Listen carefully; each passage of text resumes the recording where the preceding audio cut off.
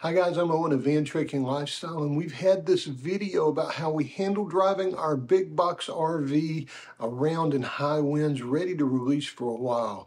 But then we woke up this morning expecting bad weather in Florida, and this tornado had touched down in the Panhandle. Our thoughts and prayers go out to friends and subscribers who live in this area, but as you can see, many fellow RVers were impacted by these high winds and this tornado. When you're in an RV traveling as much as we do, you're going to eventually have to deal with this. I'll put a link to a video up above where we checked into a site last year about this same time, just as tornadoes were touching down around us. It goes into what we do to try to stay safe when there's dangerous weather near you and you're in a van or an RV.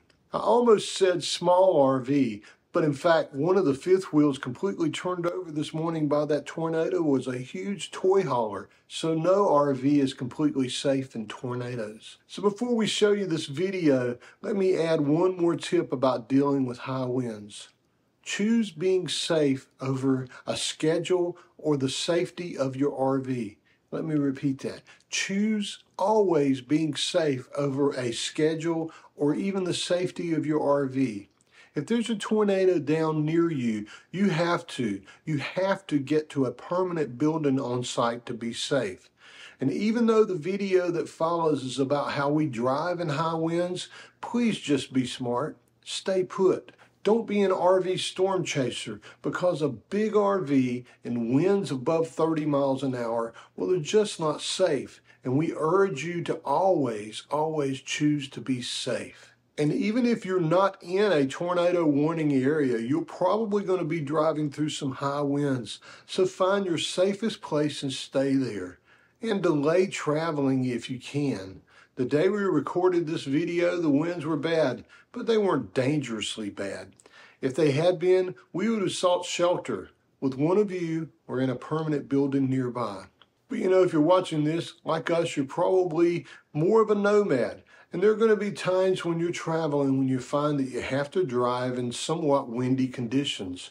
Whether it's normal Florida storms from a thunderstorm or in the plains when the winds are really whipping. And hopefully these tips that follow and the suggestions in the video can help you make the most of those winds. Some days you just have to travel when it's windy.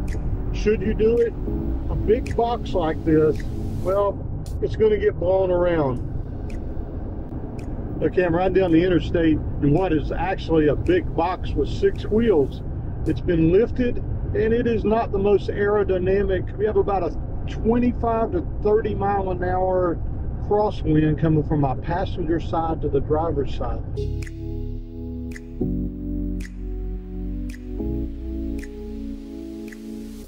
So I want to show you what it looks like when that's happening. So you'll get a feel for, can you be okay driving this on a windy day? Look at my steering wheel. I'm having to kind of turn to the right to keep it in the lane and to keep the wind from blowing me sideways. And every now and then, see right there, we'll get a gust where it'll just push me over into the third lane instead of the middle lane. So I'm having to do it right now. At this moment, if you look into here, I have lane assist on, and it's helping me not get out of this lane, which I often wonder, does that make a difference? So let's turn lane assist off and see if it makes a difference. Over here on the turn signal, you press that button, and this green light, lane keeping system's now off. So now let's have a look at driving without lane keeping assistant on.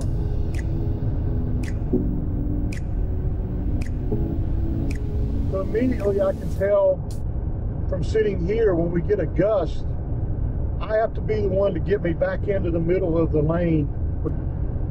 If you're a passenger, this actually might be more comfortable in this kind of very windy situation. But from a driver's perspective, I really do like the lane assist keeping technology in the Ford Transit. It's accurate, but it's kind of smooth in the way it handles it and soft. But okay, I'll turn it on. Let's see a difference. Okay, it's back on now. It's as if all the steering adjusts a little bit as well. If I try to go too far or jump too hard on it, it makes it a softer change in direction, if that makes any sense.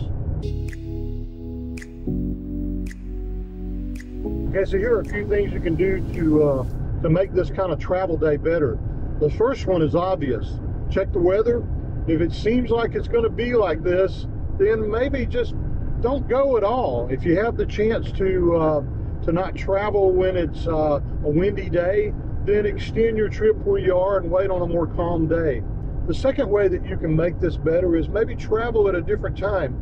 In other words, today, around 3 or 4 o'clock, the wind is supposed to lay down some. It would be a much better, more comfortable time to ride and do this, but we want to get to our next destination, so we chose to go ahead and go. The third may be obvious to some, but it's not always. I'm in a 70-mile-per-hour speed limit, and I've tried to go 70, but it's almost to the point that it's white knuckle at 70 and 72 miles an hour. So I've slowed down to be 67, and that seems to be about the sweet spot. I don't have too many people passing me left and right, and I can stay in the lane more comfortably. Next, the thing you may want to think about is which lane to get in. If there are 3 lanes, it's probably the safest to get in the middle lane. We always try to do that anyway if we can, because we don't have people trying to merge with us all the time. And I always think of the Jeff Foxworthy thing, I'll merge with you, but when you're in a big vehicle like this, merging, well, you don't want to stop and start and get out of the way, and moving over sometimes is a little more difficult. So we try to travel, if it's windy, especially if it's windy, we travel in the middle lane. That way, if I get a really big gust that's going to push me over, at least it's not pushing me off the road, which is actually the most dangerous thing. Some days you just have to travel when it's windy. Should you do it? Well, you know, if you have to, then go for it. A big box like this, well, it's going to get blown around. Just be prepared for it. Know what you can do to improve the situation. Slow your speed down. Pick the time of day that you travel, and just pay attention.